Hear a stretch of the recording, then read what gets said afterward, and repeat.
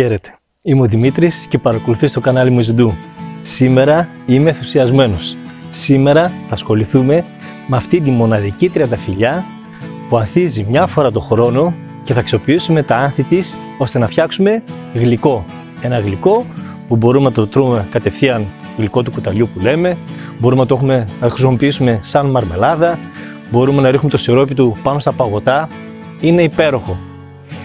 Αυτή η μοναδική τριανταφυλλιά που μοσχοβολάει είναι η λεγόμενη εκατοντάφυλλη ή αλλιώς τριανταφυλλιά της Δαμασκού. Υπέροχη τριανταφυλλιά, και τώρα θα σας δείξω ακριβώς πώς μπορούμε να την εκμεταλλευτούμε.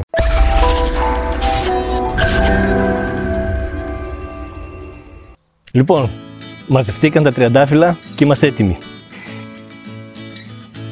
Είναι τόσο ευωδιαστά, δεν μπορείτε να φανταστείτε. Κόλπο. Όσο πιο πολύ πρωί τα μαζεύεις, τόσο πιο πολύ άρωμα έχουν. Όσο περνάει η μέρα, χάνουν το άρωμά τους. Γι' αυτό σηκωθείτε πρωί-πρωί, μαζέψτε τα και ξεκινήστε τη διαδικασία. Τώρα αυτό που πρέπει να κάνουμε είναι να διαχωρίσουμε τα πέταλα από αυτό εδώ το πράσινο. Αυτό το πράσινο δεν θα το πετάξουμε, θα το κρατήσουμε, θα το αποξηράνουμε και θα κάνουμε ένα υπέροχο θεραπευτικό τσάι. Ας ξεκινήσουμε. Και ήρθαμε στην κουζίνα. Αυτό που χρειάζεται τώρα είναι να πάρουμε τα τριαντάφυλλά μας και να αφαιρέσουμε τα πέταλα. Βλέπετε, όπως έχω κάνει εδώ, έχω ζυγίσει, είναι μισό κιλό ροδοπέταλα. Αυτό που χρειάζεται τώρα είναι να τα πλύνουμε καλά, γιατί το τριαντάφυλλο είναι φωλιά για πολλά ζωήφια που πετάνε στη φύση. Καλό είναι να τα ξεπλύνουμε, να μην τα έχουμε φυσικά μέσα στο γλυκό μας. Ας αρχίσουμε.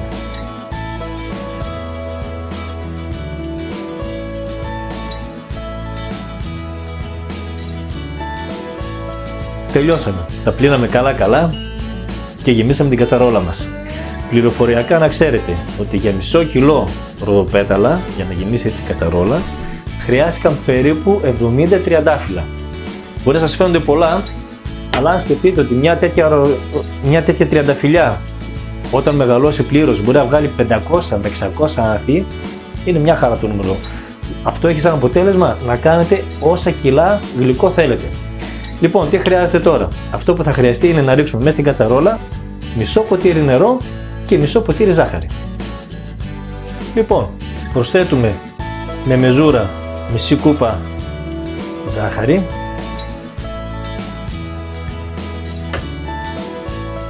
και ακριβώς το ίδια ποσότητα νερό.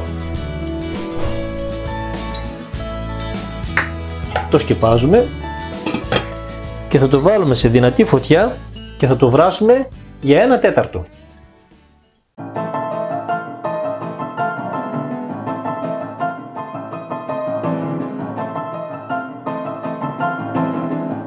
Εννοείται, όσο χρειάζεται θα το ανακατεύουμε κιόλας.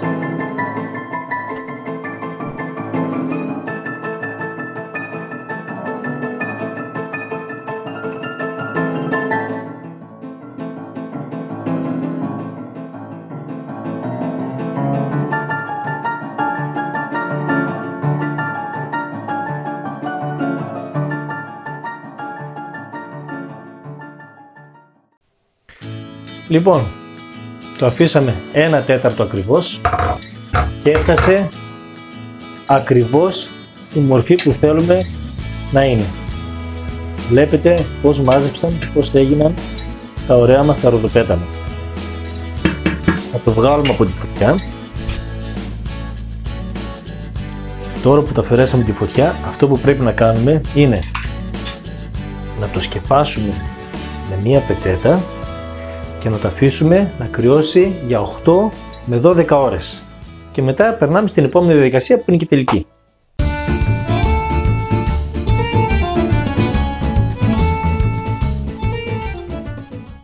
Ωραία, κάνουμε το γλυκάκι μας. Μας πυρίσπισαν ροδοπέταλα. Τι θα τα κάνουμε? Μία πολύ καλή λύση. Εννοείται ότι πάλι θα τα αφαιρέσουμε, θα είναι μόνο ροδοπέταλα, θα τα πλύνουμε καλά και θα φτιάξουμε ροδόνερο. Το ροδόνερο, όσο βάζω εδώ θα σας πω, το ροδόνερο κάνει πάρα πολύ καλό στην επιδερμίδα. Τονώνει το δέρμα κάνει πολύ καλό στην ακμή, αναζωογονεί τα μαλλιά και γενικά είναι πάρα πολύ καλό. Θα το βάλουμε μέσα σε μια κατσαρόλα και θα βάλουμε τόσο νερό όσο χρειάζεται για να σκεπαστούν τα ροδοπέταλα. Και ένα μυστικό, πιο πολύ αφορά τις γυναίκες, θα προσθέσουμε 30 ml νόπλευμα, καθαρό νόπλευμα, γιατί βοηθάει πάρα πολύ στο να σφίξει το δέρμα.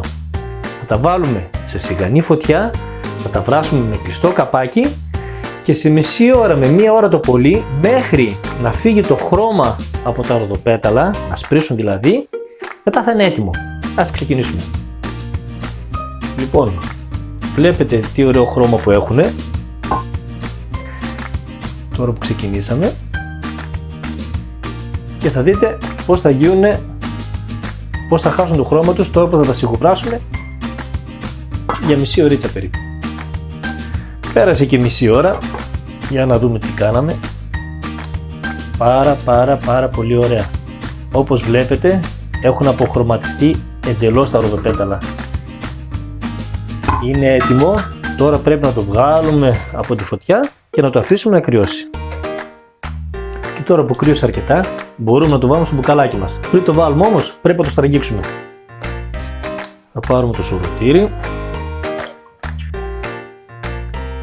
θα το αδειάσουμε εδώ μέσα.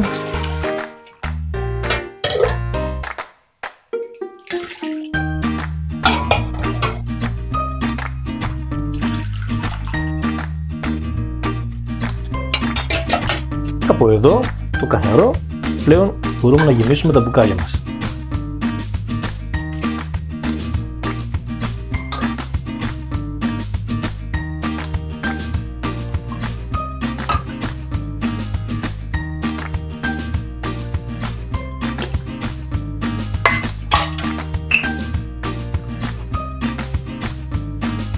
Ορίστε, υπέροχο ροδόνερο. Το που μπορείτε να το χρησιμοποιείτε, σας είπα. Δυστυχώς δεν μπορεί να διατηρηθεί όμως για πολύ καιρό γιατί είναι εντελώς φυσικό προϊόν. Μπορείτε όμως να το βάλετε στην κατάψυξη. Μπορείτε να το κάνετε παγάκια για να δίνετε κάπου άρωμα. Δική σας επιλογή. Κάντε το και θα δείτε πόσο θα σας αρέσει.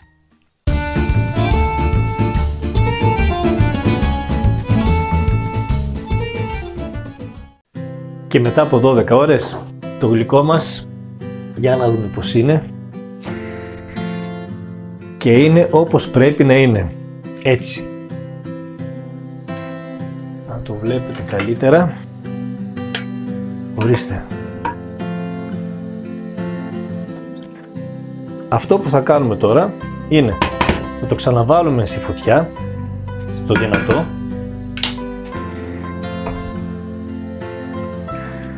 Θα προσθέσουμε 1 κιλό ζάχαρη. Θα αφαιρέσουμε όμως αυτό που είχαμε βάλει, τη μισή κούπα δηλαδή, και το υπόλοιπο θα το βάλουμε μέσα στην κατσαρόλα.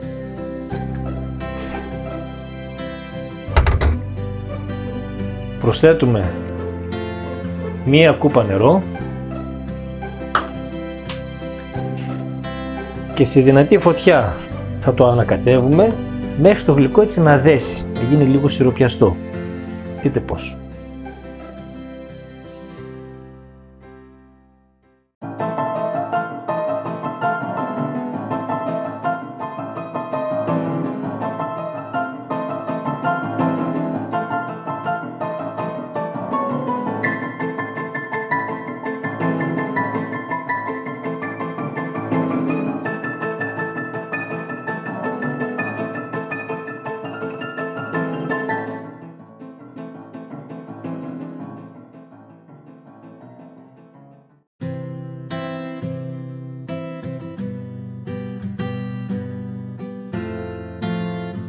Τελειώσαμε. Μετά από 15 λεπτά που το είχαμε στη δυνατή φωτιά, ήρθε και έδεσε.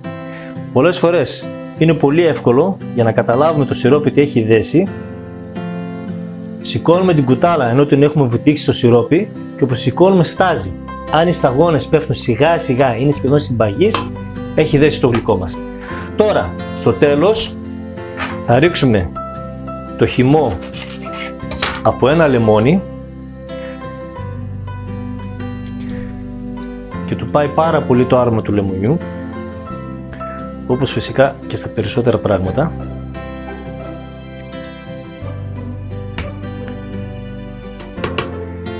Θα το ανακατέψουμε και αυτό το κάνουμε γιατί με το λεμόνι θα κρατήσει το υπέροχο χρώμα του που έχει σαν τριαντάφυλλο και επιπλέον δεν θα μας ζαχαρώσει όταν θα είναι μέσα στο βάζο. Να ξέρετε ότι όταν το έχουμε μέσα στο βάζο μπορεί να διατηρηθεί τουλάχιστον 3 χρόνια. Λοιπόν, θα το βάλουμε τώρα εδώ μέσα.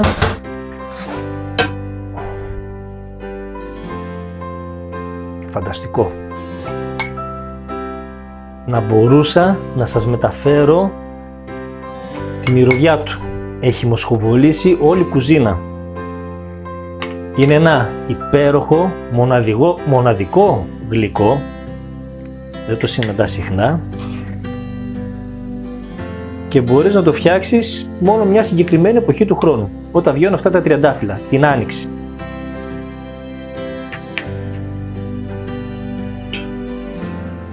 Ορίστε. Έτσι. Θα το κλείσουμε καλά και θα το γυρίσουμε ανάποδα. Σε μία το πολύ 2 μέρες θα είναι έτοιμο να το δοκιμάσουμε. Τα λέμε.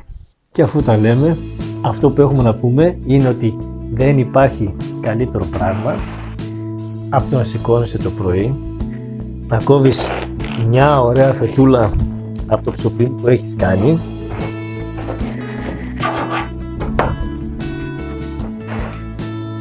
και να χρησιμοποιείς αυτό το υπέροχο γλυκό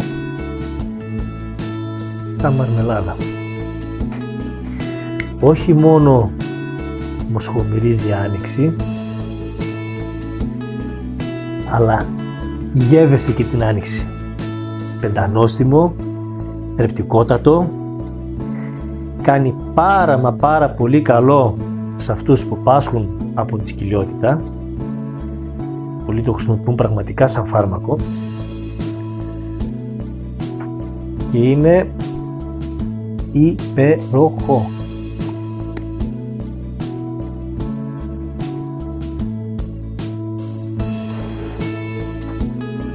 Μαζί ταυτόχρονα μπορείς να απολαμβάνεις και το τσάι. Στην υγειά σας. Αυτό που φτιάξαμε με αυτά που μένουν από το τριαντάφυλλο τα βάλαμε μέσα στον αποξηρατή. Αλλά υπάρχει και ακόμα κάτι το οποίο μπορούμε να χρησιμοποιήσουμε αυτό το υπέροχο γλυκό. Μπορείς πολύ ωραία να συνδυάσεις με το παγωτό σου. Βάζεις από πάνω έτσι πως είναι και με το σιρόπι και εδώ κοιτάξτε.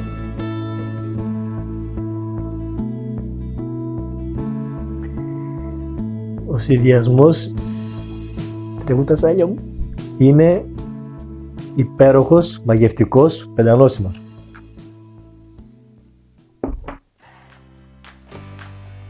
Καλά να είστε, καλά να περνάτε για να κάνετε μόνοι σας πράγματα, να τα απολαμβάνετε. Σας χαιρετώ.